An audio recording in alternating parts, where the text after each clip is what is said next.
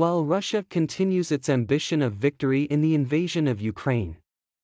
A stunning assessment of the situation has come from Germany. German Chancellor Scholz said Russian President Putin would not win the war. He made the following statements. "I don't know when the war will end. But one thing is clear, there will be no peace dictated by Russia. Ukraine and we will not accept this. Putin will not win the war. Ukraine will survive, freedom and security will prevail." Scholz argues that Russia wants to subjugate Ukraine. He said that Putin wants to destroy the cultures and identities of Ukrainians.